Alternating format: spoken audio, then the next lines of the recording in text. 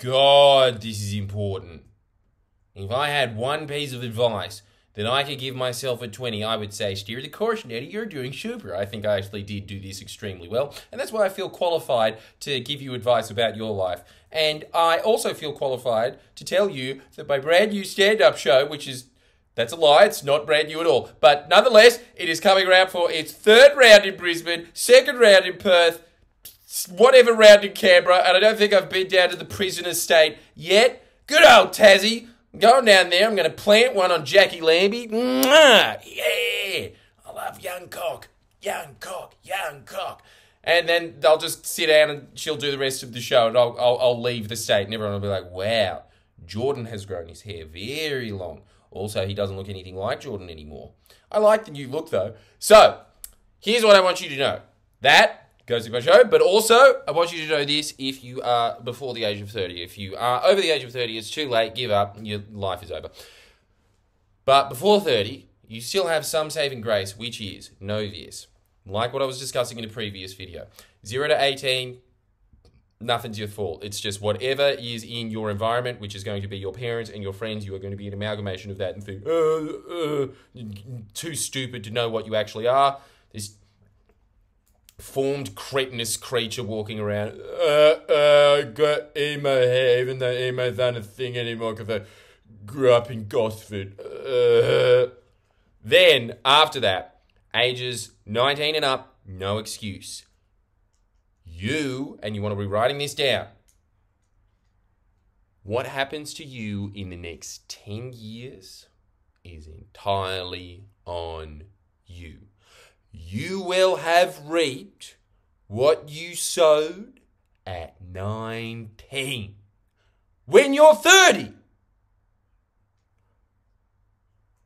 That's why you got to start thinking in 10-year chunks. As Tony Robbins always says, people greatly overestimate what they can accomplish in a year and greatly underestimate what they can accomplish in 10. The human brain is not conducive to thinking that far ahead. It's kind of like the same with climate change. Everybody always thinks, it's in the future. And then when it happens, they think, it'll be worse for people in the future.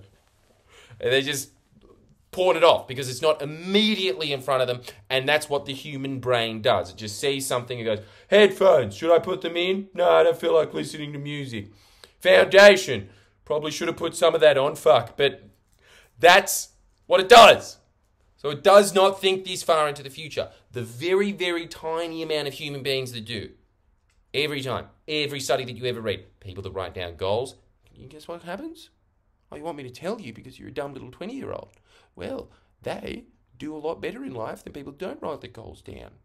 And that's why you have to write down goals, because it makes you at least think about the future. That's the main reason that you're writing them down, because you just think, okay, at some point in my life, I want to live in that seashell house in Cronulla that just sold for $14 million. Bastards. Oh, it makes me so angry that the Liberals were in and you didn't listen to me for that last 10 years.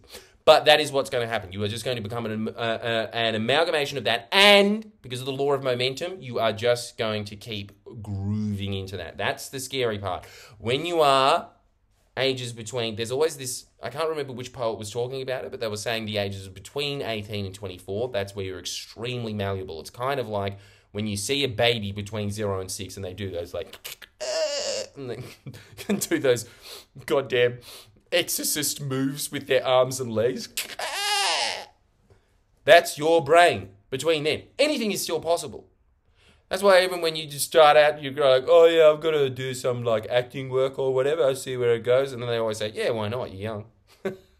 Because it actually does work like that. But after a while, your brain starts setting in, and then it's not impossible. You can always do it, but you already have that natural limberness where you still have this childish sort of mind that is forming where you think, I could be a fireman. And then when you start getting to 25, you're like, I guess it's possible. And then by 30, you think, fuck it, it's over. Fireman's a very easy accomplished goal. But the thing is that in that 10 years, you are going to be setting yourself up for life. You really are. That's why it's critical that you have to read self-help in those years. You have to surround yourself with people that you want to be like. And you want to eliminate people that you do not want to be like, because you will adopt their traits. Everything, every experience that you have from that age, just know that in your head. You can have your nice little Vikings sitting around in whatever those long houses were with the coal going, ooh, I'm no longer a child, between 18 and 19. 19, get out, start hunting some killer whales. Oh, no, train killer whales to go hunt things for you. That's the smart thing to do. Work smarter, not harder, kids. Yeah. Start exploiting your environment. But seriously, that's what you should be doing. You should be learning how to exploit your environment. That's what's setting you up in that 10 years. In that 10 years, you are going to become exactly who you envision in your head. Exactly. And when you go back and look at it and then you think, oh yeah, I had vague dreams of, I don't know, being a famous Hollywood director. Yeah. But did you put in the effort? So you didn't, did you? It was kind of this thing of, yeah, that'd be nice, but you know what else is nice? MDMA. It's really nice. And I'm a director in my imagination. And that's the same thing. Oh no, I'm getting fat because I'm not putting any effort into my body and it's not the same as it was when it was 21. Looks like it's not. That's what happens. You also start losing that natural pip and energy that you have. So while you still have the energy, you want to be doing like with the pinball, going and pushing it out, as opposed to in your 30s, which then becomes the Sisyphus thing of being like, come on, let's push this pinball out now. And also on top of that, unless you've been really working on yourself and then you can become a MILF, like is my ultimate goal, is to just look like a MILF. Yeah. Unless you are doing those things, this is always the case, right? Like, it is easier to maintain a body that is healthy than to get back from fat. I know people that every time they go to the doctor's like, how the fuck did you gain that much weight in a week? Because they already were fat. They're already moving down that trajectory. They're already going blah, blah, blah, blah, blah. So that's what I need you to understand, which is that what you are doing now, if you're in your early 20s, it is crucial. Every single minute counts. Every single minute of it does. So if you are somebody that has these big hoop dreams, you actually have to start moving towards them now. You actually have to start doing it right now. You do not have the time to spare. You have to start setting yourself up for life, because it's not even about achieving the goal. It's about achieving that mindset where you are just always moving, that you're always this Duracell bunny moving towards your goals. Because if you don't start doing it now, you probably never will, and your life will get sad. This is what happens. I talk about this all the time, but in your early 20s, the people that go out and party and have that grasshopper life as opposed to the squirrel, they're always going to be seen as cool for 3 or 4 years. And then after that, their life starts becoming very sad. And then when they get to my age, their life becomes really sad. And it's because they weren't doing the prep work beforehand. They weren't setting themselves up. But you need to know, I need you to write this down. You will be the sum of all your efforts over the past 10 years. Write it down. You will be the sum of all your efforts over the last 10 years. Know that. Keep it as a mantra in your head. Know that everything that you are doing, whether it is moving you up or moving you down, it is moving you in a direction. Everything that you are doing right now is setting, like jelly, like the jelly where it's going in the airplane jelly little, like, yeah, it's an airplane. When that is you. Your 20s to 30s, you're in the fridge going, yeah? So you really, really want to be making sure that it is a flavor that you like, as opposed to going, lime? You want to be doing that. How do you do that? You sign up to Jordan Shanks. I am serious about that. If you want maximum results, if you don't want to spend all that money on the self-help books that I did, I actually got a lot from the library, and you can do the same thing. But if you're too lazy to go to the library, you give me the same amount of money that you give a squeegee wiper, I'll set you up. I will set you up for life. I will give you the mindset of champions. How do I know?